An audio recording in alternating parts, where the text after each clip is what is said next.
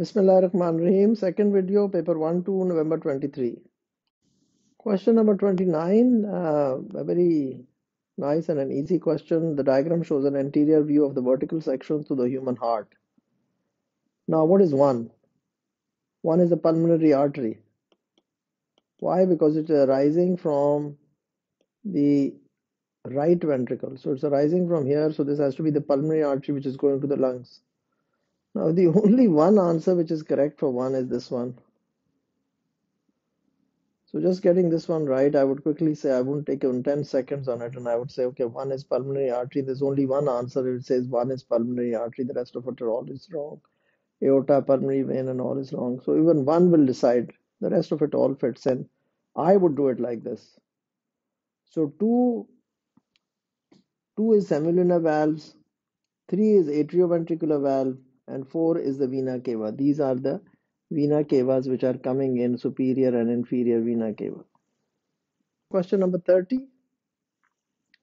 What does the inner layer of veins and capillaries contain? It's the endothelium, nothing else.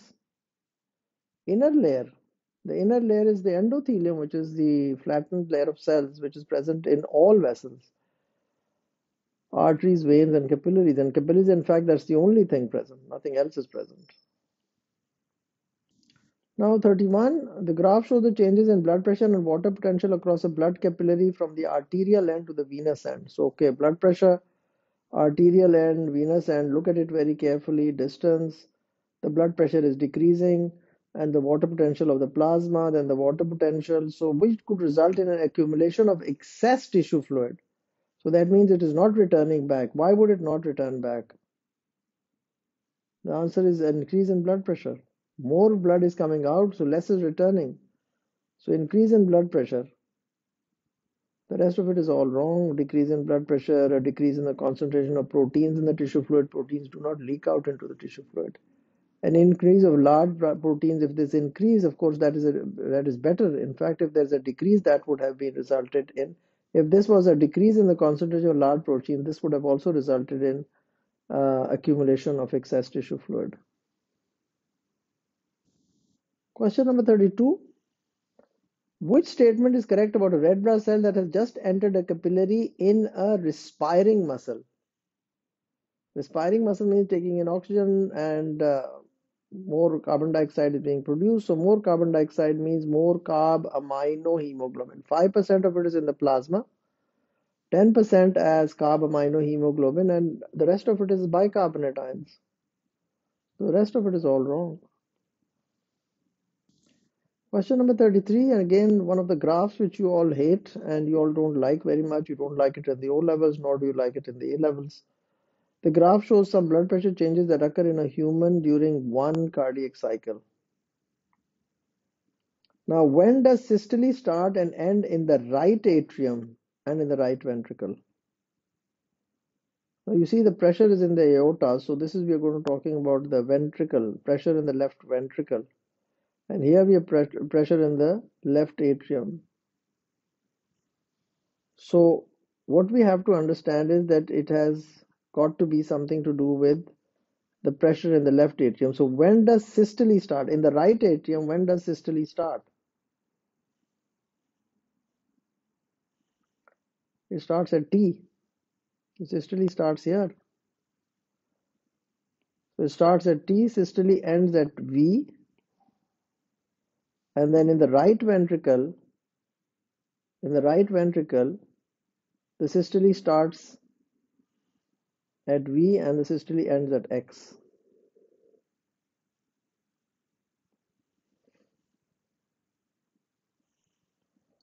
So the answer is A. But why? You've got to understand why. You see, in the right ventricle, you see the blood is going to be pumped into the pulmonary artery. We're talking of the right ventricle. In the right atrium and in the right ventricle, we're talking of the pressure that. Systole ends at X. Because what has happened at X? The ventricle has relaxed and now blood is going in there Of course, if it's the left ventricle, but here we're talking the right ventricle, so then it has to be going into the pulmonary artery. You see, the point to remember here is that both the atria contract, blood goes into the ventricles. Both the ventricles contract at the same time. So if they're giving you some information about the left ventricle is the same as the right ventricle.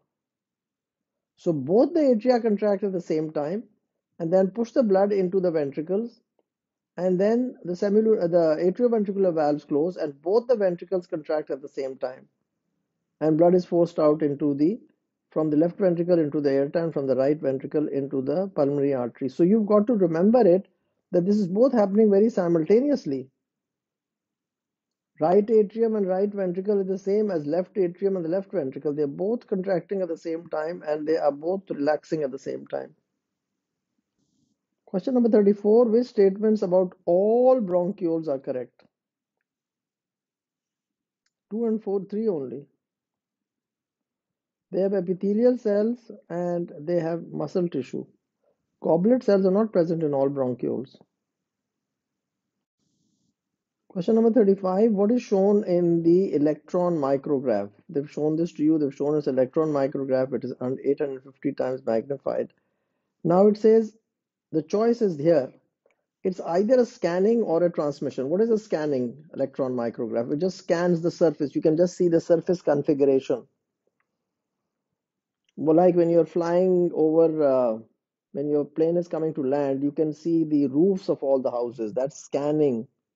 You can just see the top of it, the top surface configuration.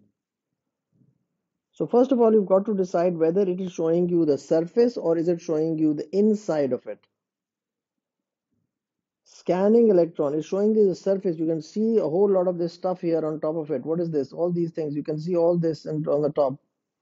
So it has to be scanning. It has to be either A or B. Can't be transmission. So that's the first thing that you note, that it is only a scanning one. Now, what is it showing in the scanning? Is it showing the bronchial epithelium and the lymphocytes? No, these are not the lymphocytes. These are red blood cells. They're very uniform and they're red blood cells. So the answer is B. It's a scanning electron micrograph of lung squamous epithelium and red blood cells. Question number 36. Which statement correctly describes infectious diseases? They are diseases caused by environmental factors that are not passed on. Oh, that's rubbish and not environmental factors. They are diseases caused by fault of the DNA, that's genetic defects. No, that's not a disease. Infectious diseases are those which contain a pathogen and they can be transferred from one person to another. They are caused by a lack of nutrient. No, that is nutritional disease. So this is wrong. The only answer correct is D. They are diseases caused by a pathogen such as bacterium, fungus, protoctist, or virus and can be passed from one person to another. Question number 37. Organism X produces molecule Y which blocks the activity of 70S ribosomes. You know 70S ribosomes are present where? In bacteria, in mitochondria, in chloroplast. An experiment was carried out to investigate the effect of Y. So organism X produces molecule Y on bacterial cells. So we want to see whether Y kills bacterial cells or it does not kill bacterial cells.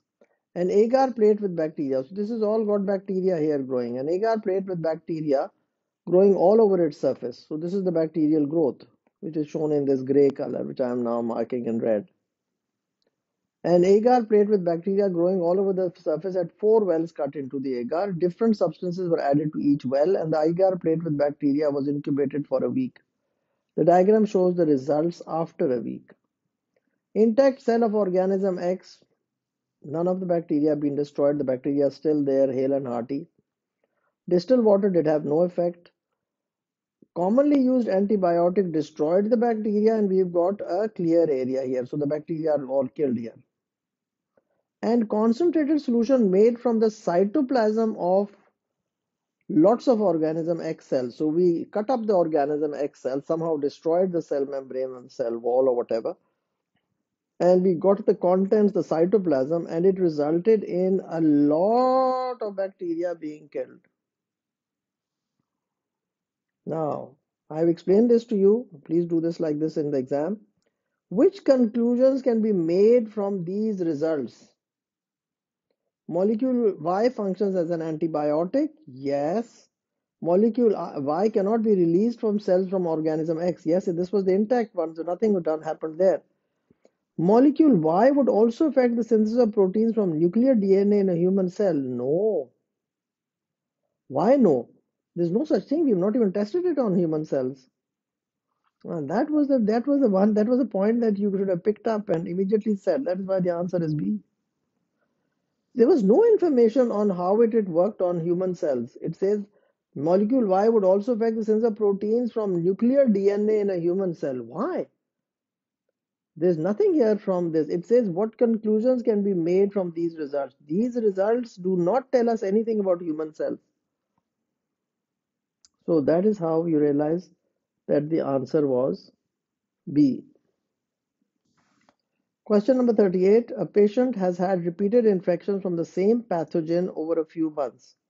This patient has been treated with the same antibiotic on each occasion. So it has to be a bacterial disease because antibiotics do not work on viruses. Which treatment could prevent an increase in the antibiotic resistance of the pathogen? A narrow spectrum antibiotic to treat a non-cellular pathogen. Non-cellular pathogen is a virus. We don't give antibiotics in viral diseases. A repeat prescription for the same antibiotic at a higher dose. Why? If it isn't working in a small dose, it won't work at a higher dose also. So this is wrong. Then C is correct. A specific antibiotic after testing for the pathogen.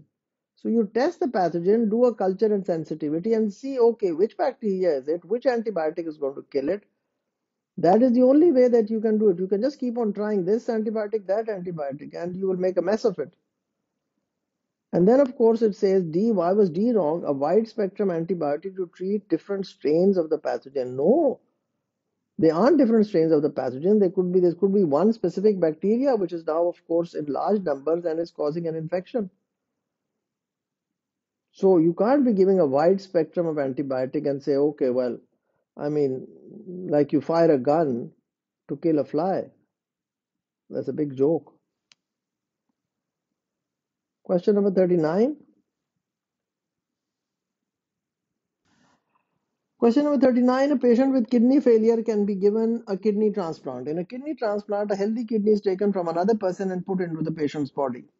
Sometimes the donated kidney cells are killed by the patient's body in this primary immune response. T lymphocytes bind to antigens on the donated kidney cells and are activated. The statement describes the next stages of the primary immune response. Activated T lymphocytes secrete cytokines, B lymphocytes differentiate into plasma cells and make antibodies. T killer cells bind to antigens on the donor kidney cells. T killer cells release toxins that destroy the donor kidney cells. T lymphocytes multiply by mitosis and differentiate into T killer cells. Which order correctly explains how the donor kidney cells are killed? Number one, what will happen in the beginning? It says T lymphocytes bind to antigens and are activated. So it has to be activated T cells release cytokines. One.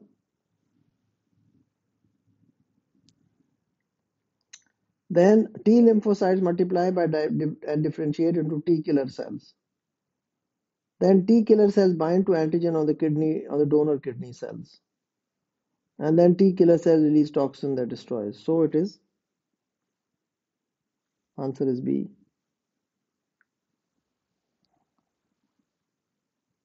Question number 40. The diagram shows the simplified structure of an antibody. Which statement is correct? U and S allow the antibody to bind to two different antigens. That's wrong. They bind to the same antigen. V allows the antibody, V is the hinge region, allows the antibody to be flexible to bind to two antigens. Yes, that's the answer.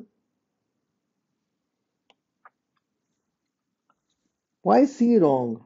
W can bind to one specific antigen. No, W does not bind to the antigen, it binds to the cell membrane of the phagocyte. This would be the phagocyte. This is just going to bind to that, so bind to one specific, that's wrong. X can bind, with a specific phagocyte receptor. No, W can bind with a phagocyte receptor. X cannot bind with a phagocyte receptor. This is the phagocyte receptor where it binds the base of the antibody.